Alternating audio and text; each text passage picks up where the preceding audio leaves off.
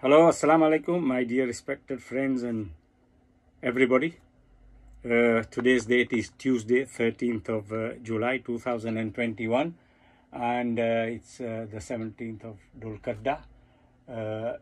Sorry, well, I don't know what the Islamic date is today. It's Islamic date is supposed to be very quickly. Islamic date today is Wednesday, Thursday,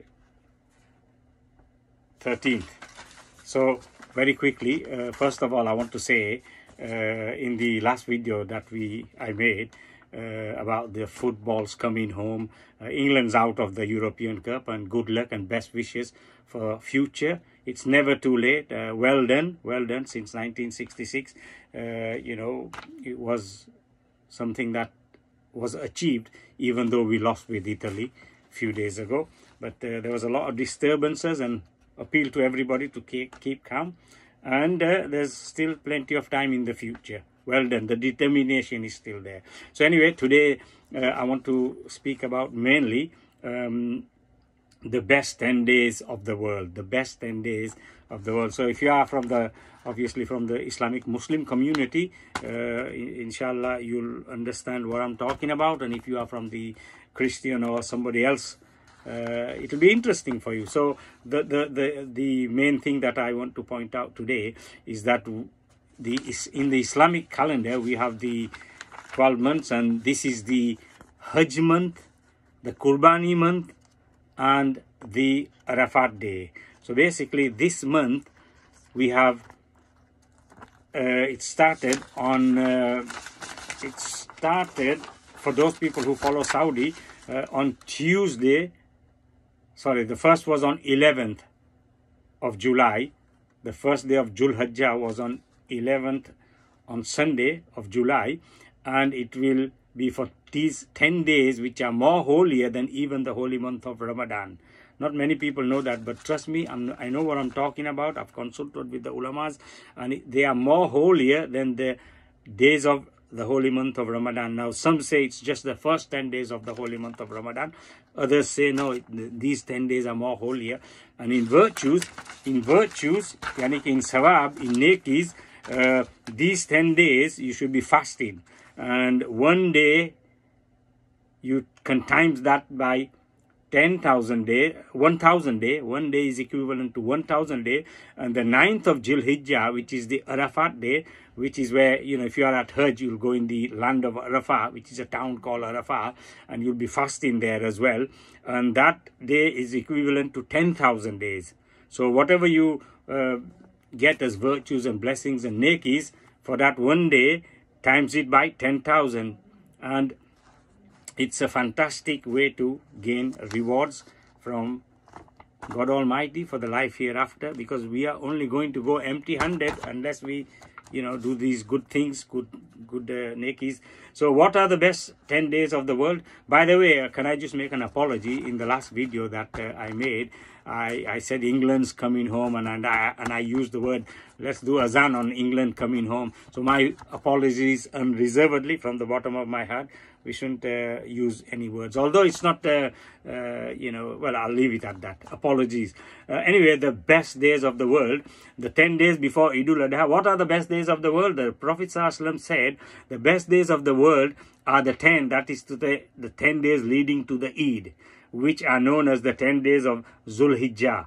We hear our friends and families going for Hajj, and in a way envy them that how fortunate and lucky they are. Indeed, they are very blessed and lucky to be the guest of Almighty. But how merciful and kind is Allah, that His mercy and grace is not restricted to only those that are fortunate to go for Hajj, but He gave us these 10 days. Now listen, He gave us these 10 days so that no matter where a person is, he will not be deprived from the vast oceans of Allah's mercy. Regarding these 10 days, Ibn Abbas reports that the Prophet ﷺ said, there are no days in which good deeds are more pleasing, and in another narration, more rewarding and more virtuous to Allah than the good deeds which are done in the 10 days of Dhul Hijjah. The Sahaba asked, not even jihad in the path of Allah? The Prophet ﷺ said, no, not even jihad in the path of Allah, except the person who goes to fight and his body and wealth and does not return. And that's from Bukhari. Subhanallah, the namaz which we read and fast which are kept and zikr which is done in these 10 days is more rewarding than anything. What more is to say regarding its virtue when Allah Ta'ala himself takes an oath of these 10 days in the Holy Quran. So Allah Ta'ala qasam khata hai, and by the dawn and by the 10 nights of Surah Al-Fajr, which is in Quran, whatever Allah Ta'ala says shows its importance, but still Allah Ta'ala takes qasam to show its greatness. Okay, so Allah Ta'ala actually gives qasam to show its greatness.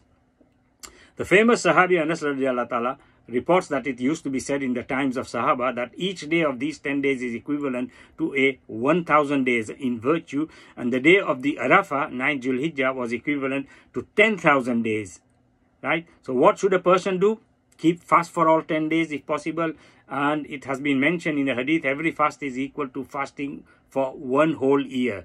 So if you fast one whole year each fasting, but if you fast on the 9th of Julhijjah, which is the Arafat day, which is a day before the Eid, so Eid is on Tuesday 20th of July 2021, so day before that is Monday, the fast finishes here in Batley Dewsbury at 1:14, Subh Sadiq 1:14, right?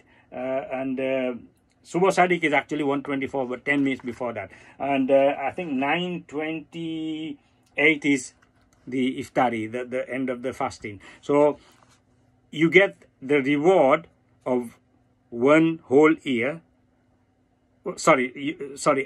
You are forgiven the sins for the past year, all the sins for the past year, but there's a tricky one, this one. You are also forgiven the sins for the next year, which means some people interpret that you will not die next year. I don't know too much about it, but it's something that certain people interpret.